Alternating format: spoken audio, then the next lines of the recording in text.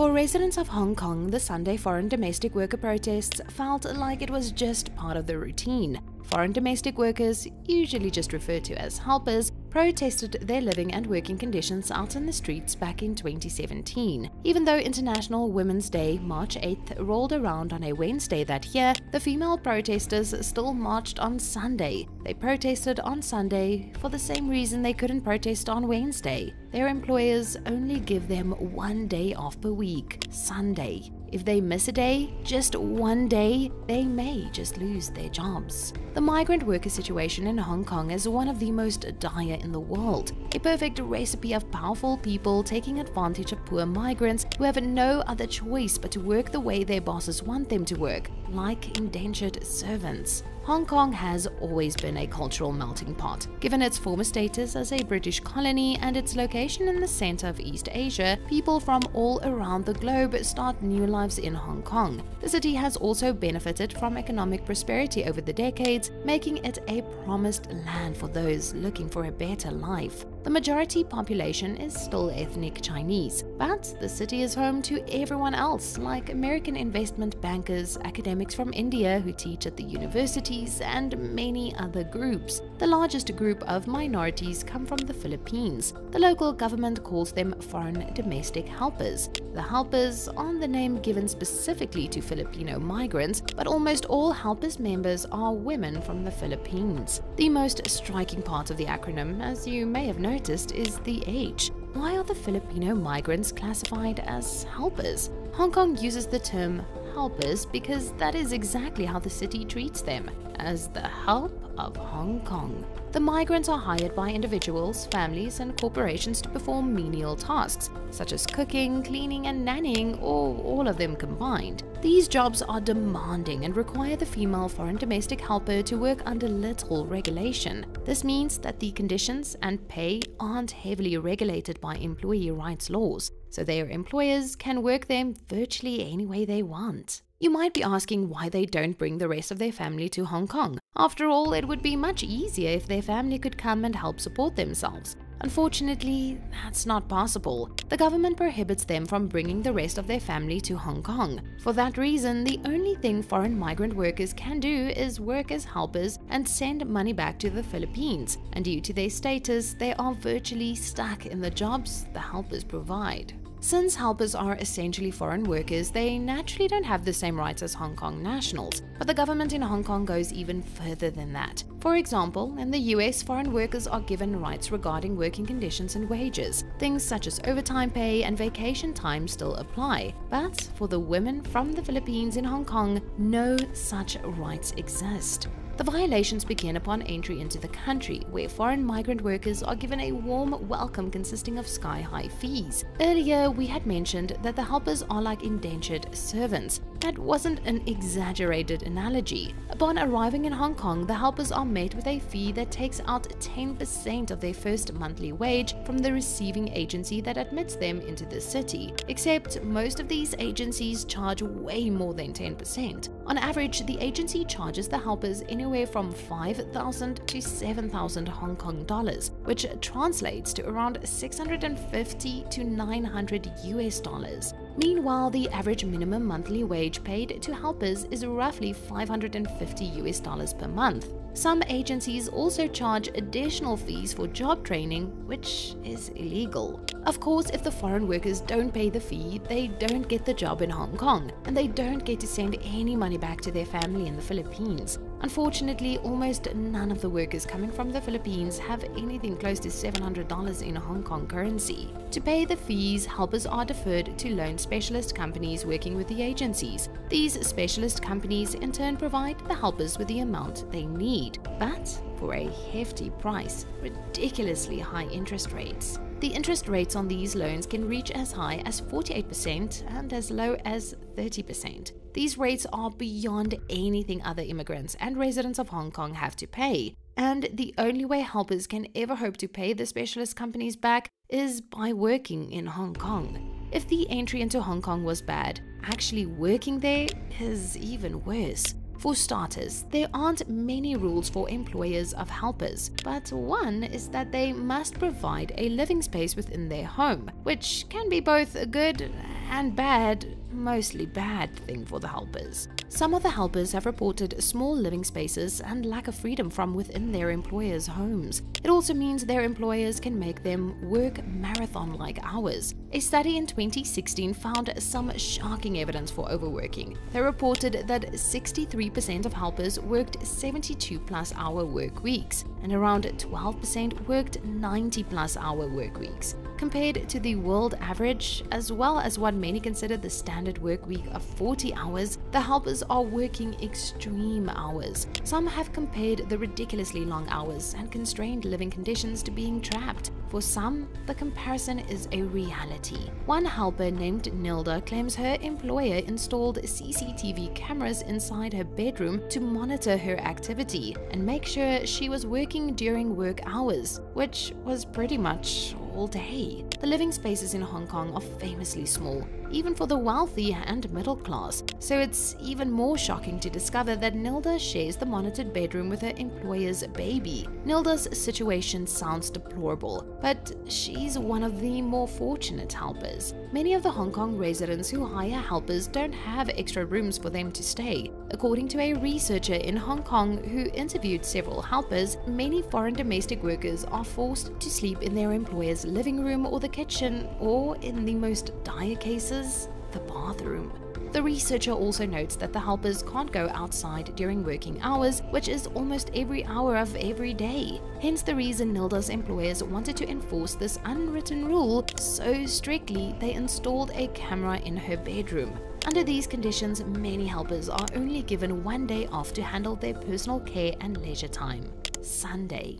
On Sundays, many helpers from all over the city gather at churches for mass, then meet up afterwards. Some protest, but others simply spend time with other helpers from the Philippines and other parts of Southeast Asia. One helper named Chabordo said she met her group after finding them on an online fan club for Filipino pop duo Jadine called Jadine Lovers HK. They regularly meet under colorful banners with their club name, often next to other helpers picnicking, giving each other haircuts and protesting. These helper gatherings are usually referred to as assemblies and have been going on for several decades. There, they protest their poor working conditions, their lack of freedom, proper housing, food, clothing, and livable wage. In central Hong Kong, helpers pitch tents and lay out the sides of cardboard boxes, which act as makeshift seats that soften the concrete and asphalt they sit upon. This is where the assemblies usually take place. Over the years, several organizations have recognized the migrants' plight for reform, but so far little change has occurred. For the most part, helpers have received little attention from the media and haven't gotten much help from the international community, with the exception of Erwiana Sulistianingsi.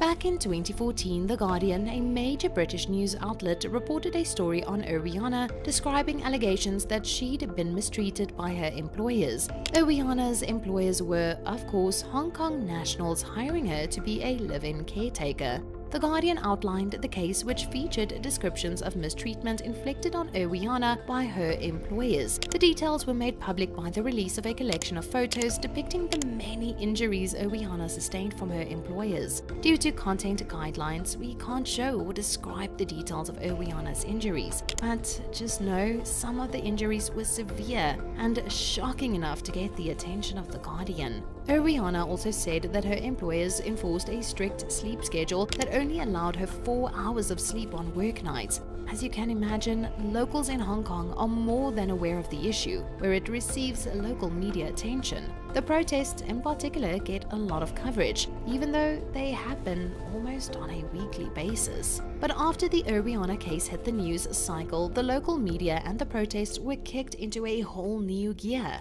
Thousands of protesters, including several civil rights groups, protested throughout the streets of Hong Kong. Overnight, Erwiana and her plight became a major socio-political issue. The case was brought to the very front of the Hong Kong police force's attention, and they immediately began looking for Erwiana's former employer. They caught the employer, a woman ironically named Law Wang Tang, just in time. Wang Tang was at the Hong Kong International Airport on her way to board a flight to Thailand when the Hong Kong police arrested her. Later, the police charged Wang Tang in a Kwun Tong court, a district court in Hong Kong with several charges such as common assault, criminal intimidation, grievous bodily harm, and assault causing bodily harm. Several other charges were added on until the total ran up to 20. Of those 20 charges, Wang Tong was found guilty of 18 of them. The court later sentenced her to 6 years in prison, though she only ended up serving 3.5 years of her sentence after being released on parole. She may have gotten off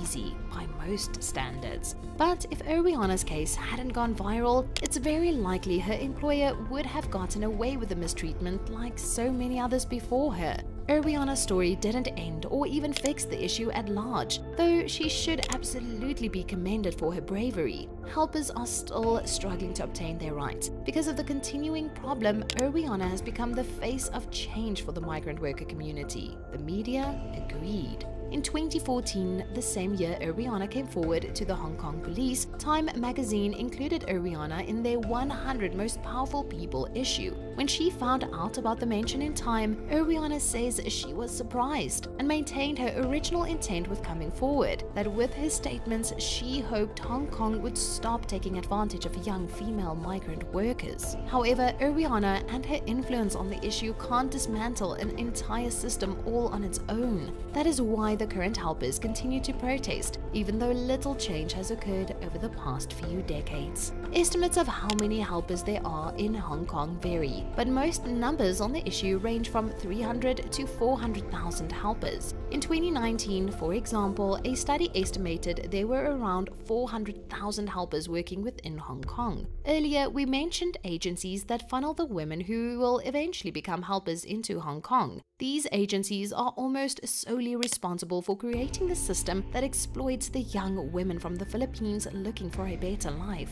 The agencies have posted big poster ads throughout the city, advertising to local Hong Kong residents that they can hire helpers for little money, but receive extensive services in return. The ads are usually designed with bright colors and depict an illustration of a cheerful, smiling helper. Back in the Philippines, these agencies have installed correspondents in offices in local areas. The correspondence offices reel in young women with promises of high wages in Hong Kong that they can use to support their families back home. Interestingly enough, the agencies are all accredited by the Philippines consulate, so there is no support for these women from the Filipino government. They did take away the correspondence office's ability to take high commissions from the women they employ, but other than that, they have done little else to regulate the system. None of this is to absolve the government of Hong Kong from any responsibility. The only reason the agencies can ship these women from the Philippines to Hong Kong as modern-day indentured servants is because the governments of both Hong Kong and the Philippines do not properly regulate the agencies. These failures have led many protesters and critics of Hong Kong to accuse the city of treating helpers as second-class citizens, especially in regards to the minimum wage. The minimum wage for helpers is what allows their services to be so cheap for residents of Hong Kong. The statutory minimum wage in Hong Kong, that being the standard minimum wage enforced across the city, most local laborers in Hong Kong would earn around $700 per week in US dollars. Meanwhile, the average helper only earns roughly $600 per month. Over the years, the Hong Kong government has raised and decreased the minimum wage for helpers, as well as taken away and given rights. Though the minimum wage for foreign domestic workers has overall gotten higher, they are obviously still getting paid significantly less than a regular resident of Hong Kong would get paid otherwise. The only hope for helpers lies in figures such as Ariana and other activist groups who bring awareness to the issue and force the governments involved to properly regulate the system, or abolish it altogether. Click to watch one of these next videos. Let us know in the comment section if you think the foreign domestic helper arrangement in Hong Kong should be legal or illegal.